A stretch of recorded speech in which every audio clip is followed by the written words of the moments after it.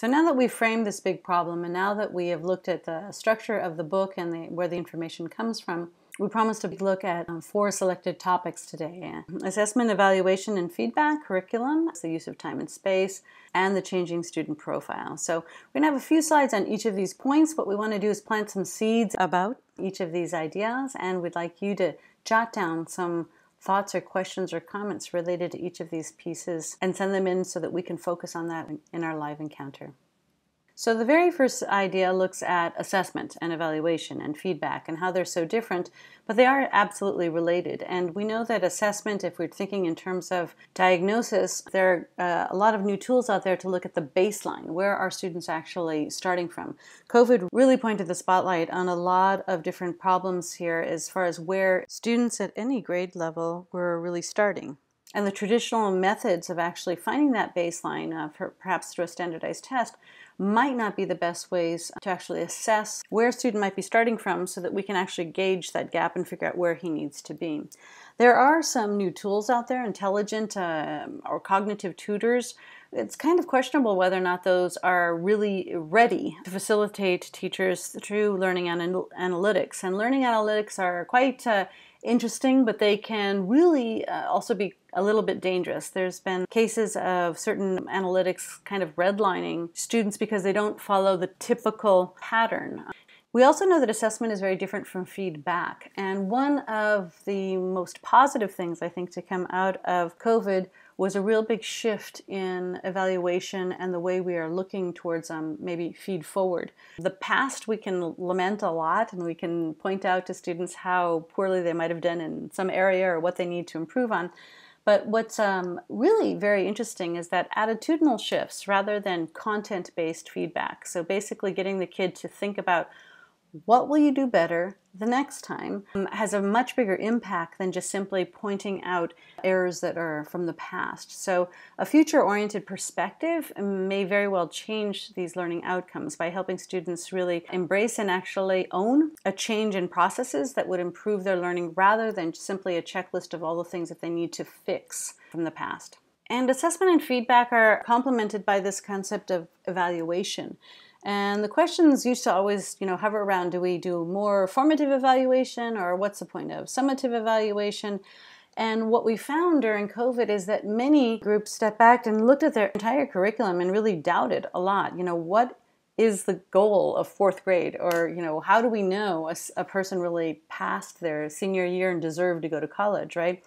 So this revisiting of mastery learning goals versus just performance goals or standardized tests really came into question. And this was really driven by the testing change. We know that our kids take a lot of standardized tests. The average is 112 tests, K through 12, which tells you how much time that kids actually spend preparing for those tests, or days of learning in class that are taken to actually do those tests. But the big problem is that multiple choice, do not always evaluate all the competencies we want. So if we've broken this down and said we have certain knowledge we want people to know, dates, facts, formulas, concepts, right? Skills, things that we want them to be able to do, and attitudinal changes, well, you use different tools. And multiple choice tests don't reach a lot of those different competencies. And so the inadequacies of standardized states tests was really put into the spotlight during COVID. We also know that evaluation for so long had been used to sort of rank students, the top 5% or whatever it is, right? As opposed to really embracing evaluation as a teaching tool, which is to say that we use evaluation to see how far away we are from the objective, right? And so that we can adjust our teaching methods. And while most great teachers do that intuitively, it's not naturally the way many think of evaluation. In fact, many of the teachers we work with in 40 different countries around the world really don't like evaluation. They just don't have a good feeling about it because they don't see it as their ally. They don't see it as part of learning. They see it as a judgment call about their worth, which goes so strongly against reaching many of those objectives that we have for education. And we know that in the past, in kindergarten through 12, a defense of continuing to use standardized testing was because of university. If the ultimate goal is to get into university, we have to. Even if we don't like the whole idea of the testing method, we have to do this because this is how you get into university. But with COVID came the decline of the SAT, which was really fascinating. More than 40% of the students were not able to take the SATs they'd signed up with. So now almost 60% of universities have said it will be optional or faded out within their own systems over time. So this has really changed and challenged the way we think overall, not just in how to get into universities, but the way that K-12 also judges successful completion of different grade levels. And what's so very interesting is that many universities for years have actually already been open to the idea of using a different kind of assessment. The 3D Transcript Consortium, for example, of rather well-off private high schools, made an appeal to the very best universities to say, let's get away from this testing and let's look at something else.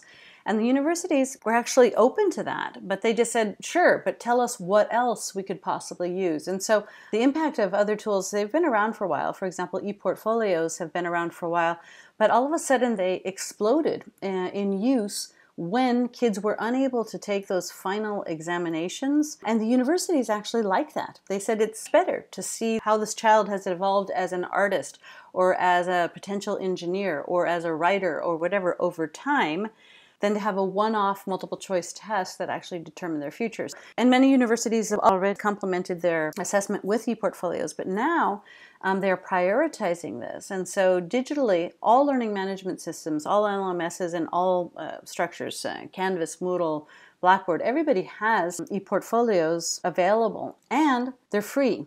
Many teachers intuitively have been collecting information on their students through informal e-portfolios or even through Facebook pages. Now there's a whole new push to try to formalize this and to make this the way that we look at humans. How do they evolve over time? What are their highs and lows? How do they react to setbacks over time, as opposed to just being a one-off multiple choice test that would determine their future work or study? So that's the first of our topics. Please take the time to write down any questions or comments you might have so that we might be able to use those for a synchronous encounter. So moving on to the second topic, it's curriculum. And fascinating that we got the chance to really ask, what is worth teaching? This is something that David Perkins at Harvard would just love, and which he's always questioned, what are we really doing here when we silo off thinking into language, math, science, art, physical education, instead of actually having a more integrated system? And so many of these big questions, why do we educate? Well, are we just trying to produce cogs in a wheel? Or are we trying to produce innovative thinkers? Some of these big questions were actually the starting point for many schools as they began to think about how do they prioritize what they were going to be able to teach in the smaller amount of time that they had with the students. And so many of these questions came up. They were great. There is no full-on consensus about what it is we actually should be doing in K-12 education, or whether or not we should continue to have specializations in university, or whether or not we're going to be going towards micro certifications in smaller areas. All of that is still open to debate. What is really interesting, though, is that the time shortages that were produced by teachers needing to be, upskilled in different things, as well as the conditions that students returned to school under, really made a couple of things clear. And that was that, number one, schools had to prioritize mental health. They had to see if everybody's doing well. And this was huge because it really grounded itself in this idea that there is no cognition without emotion, and that we knew that the emotional or the fragile emotional states of students would prevent many of them from being successful academically. It's really hard to do higher order thinking if you're just worrying about, where your next meal will come from, or if dad just got fired, or if you have an abusive uncle who's living next door and you're having to stay home all day long. And so a lot of these issues really put into question, what is the role of school in society, and how much responsibility do individual teachers have for caring for the mental health of their own students, and how is that possible to prioritize? And so many of these things led to this idea that if the teachers felt that they had a good enough relationship, that mental health was under control, that the students were in a good place to learn, even then curriculum wasn't the priority. After that, it was let's get them to think. Let's get them, let's work on thinking skills. Critical thinking and was much more important than content area memorization. And so what we found with the schools that we worked with in Florida and Australia and Hawaii and Missouri is that they really did a big shift towards teacher collaboration across subject areas. So they had this multidisciplinary approach and project-based learning, which was sort of killing three flies with one stone. They were able to integrate science and art and math classes into a single project, for example. And they realized that they could be equally, or if not more, successful in actually shifting the way that they prioritized more macro level goals within their course, as opposed to some of the standards-based learning that they'd been held account to through the standardized testing. So that's the second topic of curriculum. I'm sure that there's a lot of controversy there and a lot of things to bring up. Many people just wonder, well, we're just going to go back to how it was. We will never go back to exactly how it was. And many people realized a lot of things about the deficiency in our curriculum, why certain subjects got more hours than others, for example, came up a lot within the schools that we were working with, and a greater appreciation for things like the humanities, the arts, physical education that we had just taken for granted or given a second-tier ranking within some schools actually was changed drastically by COVID. So if you want to talk about any of those issues, please send them in as well. The third topic is really pretty fascinating, and when you hear about it, you think, well, that's obvious, but it was something that many schools are still trying to figure out. In education, we used to heavily prioritize space, and one of the main problems that we found with trying to help teachers figure out how to do this online is that they thought that if they were not in their class rooms, and same thing with parents, if the kids weren't going to school, then no learning was taking place, as opposed to leveraging this concept of time. There are some things that we do in real time together, synchronously, and then there's other things that you need time to do by yourself. Like, for example, rehearsal of a handwriting all by yourself. You need to get better at it. Or different people have different starting points at maybe learning addition. So some people need to shore up prerequisite knowledge and other people need to be able to advance at a different level. So is everybody getting the right amount of rehearsal so that they can meet the same goals in the classroom? So this idea of dividing time and space was it's a huge one, but we've always considered education a space-grounded concept as opposed to looking at it in time. Now, time was changed in many, many ways. There were at least 4 ways that time was changed. The first has to do with looking at the school calendar. Many schools are now predicting, summer vacation, what for? But, before we had summer vacation because we needed all hands on deck to, collect the harvest and work in the fields. And less than 1% of Americans work on farms. So the need for summer vacation to be that long has actually changed. And now the need for teachers and students to be in school to fill in many of their gaps is noticeable. And also the understanding that this summer gap is real. Having too much time between learning moments creates this necessity to rehash things multiple times. And so a better evenly spaced type of calendar would be more attractive. Similarly, this understanding between synchronous and asynchronous time, the time for communication and the time for evaluation, all of those were put into question because teachers really realized the moments that they missed the most was that connection with the student. When you get that twinkle in their eye and they understood something, or you can see them further, their brows, and they're confused, right? This time to be able to connect with students was something that teachers mentioned multiple times was what they missed about being in the same space.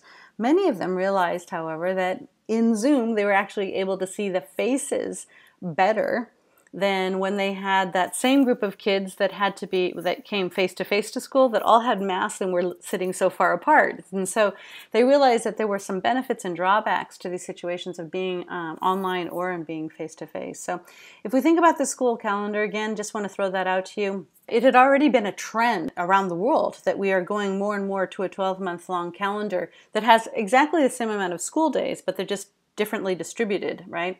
as opposed to having a big gap during summer. This has slowly but surely been changing already. But with COVID, we can see that this has drastically changed teachers' jobs as well. And jobs, as well as pay, I hope, will be changed. This second idea of synchronous and asynchronous timing, we've had a lot of summaries about benefits and limitations of being synchronous or being asynchronous. What are the things that we can do best in face-to-face time? This in face-to-face is, again, based on time. It's not based on space. We don't have to be in the same space together. We just have to be in the same time together, right? Versus things that are better off done in your own time, your own practice, right? We've also looked at multiple types of activities that are different between synchronous and asynchronous moments. And some things are much better for social interactions. We know that the live time is much better spent collaborating, which is why we're offloading this video to a flip time. So in your spare time, you can watch and stop and start the content of the video so that when we're together, we can collaborate on information, right? And so there's different benefits to different types of activities in different moments in time in our new educational context. And finally, this idea of just choosing, how do I choose the best activity? Is this going to be best rehearsed asynchronously or synchronously? Should I do this online or should I do it offline? Is this something that's explicitly instructed or explicitly instructed, right? Do I use a digital tool or an analog tool? So all of those choices are things that teachers are now having to think through, which many of them had already done in the past, but which they were now more conscious of due to the pandemic situation. So if you have any questions about time and space, please share those as well so that we can put them on the agenda and talk about them together and collaborate towards a better understanding of what this really means for educational contexts. Finally, the changing student profile is the fourth concept that we want to talk about here. And this arises for multiple reasons. We saw huge inequities that were brought out by the pandemic, but we also saw additional possibilities. And we were also, our attention was called to other populations who might be out of sync. And tragically enough, the United Nations was pointing out to us that this is not the last pandemic. There's going to be more of this, and probably the biggest thing facing us will be things like climate change. There's going to be schools that are going to be closed because of extreme weather conditions, and that's going to happen more frequently than ever. So can we learn to leverage some of these technological pieces in the best way possible so that most of our students, or the great majority, will be able to thrive independent of whether or not another pandemic comes or climate change occurs? This also brought attention to other populations that have been traditionally excluded, like people in prison, or pregnant teens, or people who are absent from school for long-term illness, or kids who have to drop out because they have to work and supplement their parents' income. Many of them, really interesting to see how some of those work patterns and some of those other people ended up thriving in the newly designed way of having education online. In fact, there's an estimation in some parts of the states that given the choice, a third or more students are actually saying they don't want to go back because they've actually figured out another pattern in their lives that was more beneficial. Some kids don't want to go back because they say, oh no, I had a terribly long commute and the kids bullied me on the bus, or something like that. Or other kids say, well, getting to school and all that was not the problem. Content, what they were able to do, the speed, the pace of their own learning was more respected when they were in an online context. So different kids are seeing different things, and that's going to change, our whole scheme forever, because we do realize that there's some things that we were doing right when we actually moved things online that benefited some people. So how do we preserve and keep those when we now go back to a regular school system? The other thing that we found is that as far as non-traditional learners were concerned, like for example, older demographics or people who had temporarily left the school system and now saw opportunities to now go back and finish high school because now the local high school was going to do all these things online, changed a whole lot of things. It opened access to education for many people, which was really interesting. But another spotlight was focused on the whole idea of retraining, what teachers were going through, right? Upskilling to try to understand what their new job was as teachers in online context. But not only teachers. the way of the world. The world is changing really fast. And so these new collaborations between businesses, between community colleges, can you offer X kind of a course for certain students? We saw a ton of creativity as many kids opted not to pay a high tuition to go to university, to do it online, but they decided, nope, I'm going to keep studying. I'll just, take classes at the local community college and transfer those credits later. Well, those community colleges and many businesses took advantage of a really interesting situation to sort of say, hey, these are skill sets I know I'm going to need. Can you train kids in these? Can they get things like micro certificates? Can they get things out of this aside from college credit that would help us build back our economy? There's a ton of new things coming out as far as infrastructure and green energy and other things that were already popular with students but became extra popular when a really smart kid who was about to go off and study engineering at this university decided not to because they were going to be online anyways. He stayed local, he did an internship, and he took a class at the community college which triangulated with his business, and they taught him something about green energy or things like that. It could change his whole focus on what he wants to study. So we see that there's a lot of possibilities that were brought up by new actor integration into what is education all about when we had to question this and when we did go online. And finally, last huge idea has to do with a concept that Sal Khan introduced in 2012 of a global schoolhouse. We saw not all teachers were really good at getting online. Some were. And the ones that were super popular. So a teacher who was teaching math, 8th grade math online in Ecuador, who was doing it really, really well, got noticed by a school in Argentina and a school in Spain who said, we need you. Can you work with us? And now since she was working from home, she could actually, I can fit those things in, different time zones. I can do this. I can also teach that class. Benefiting everybody. That teacher had additional income, the students had better teachers, and the school didn't drop math that year because they didn't have a way to go online. And so there was a win-win-win there. What's coming out of this is that a new kind of professional really doesn't have physical limits. So essentially this means that the best teachers can actually be there for many different kinds of students if we use this online structure. The other thing that this also brings up is a question of perspective taking. I am really lucky that in my class at Harvard, I get to have I have 19 different nationalities in my class this year. It's pretty amazing the way that these students can interact and open each other's eyes to ideas. Our typical schools have been local physical schools, as we mentioned before. Kids walk to them. So basically the people you live with are the people you study with, and that's what you know about the world. What's so interesting is in this new dynamic, when that Ecuadorian teacher was able to have her class and she'd say, I'll do extra tutorials. Anybody from Spain, Argentina, extra, you can come together as we do our lessons. All of a sudden, this mix and match of students from all around the world changed each other's perspectives on the problems, on the way they actually calculated things, on their best answers, on what they thought was important to learn, which really grew the whole knowledge base that they were actually working from. So a huge idea here has to do with international classroom setting and how this really changes the way we look at education in the future. So if you have any questions or comments about the changing student profile, either because it's more lifelong learning or because it's more international, we want to finish by calling attention to the huge inequities that the pandemic pointed out to us in education really need a lot more review.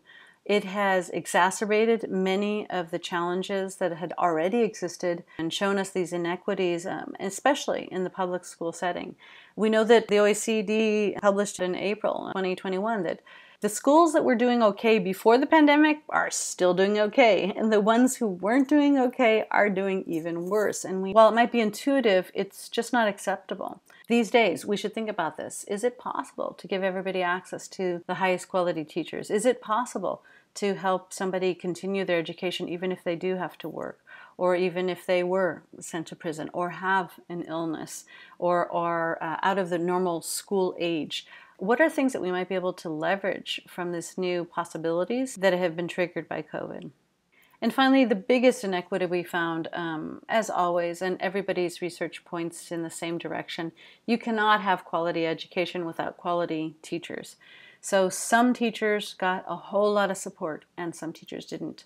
And some teachers got a ton of resources and some teachers didn't, right? So what should basic teacher education look like? How should teachers be taught about the integration of technology and the ability to leverage it so that you can offload some of these tedious things to computers so that teachers have more quality time to do the human part of education? And this changes the whole structure of the way schools are set up. IT departments have never been better looked upon these days, but also within society, teachers have never been appreciated more. So this is a great moment to take advantage of some of those tensions that are existing. And this now will call us to think and rethink policy measures as well as new research projects, which I hope all of you will be involved in. So if you have any questions about practice, policies, and research, go ahead and send those in as well, okay? So thank you very much for your attention. Looking forward to meeting up with you in the synchronous encounter where we will talk about what you think is most important of these issues that we touched upon today. Looking forward to seeing you. Bye.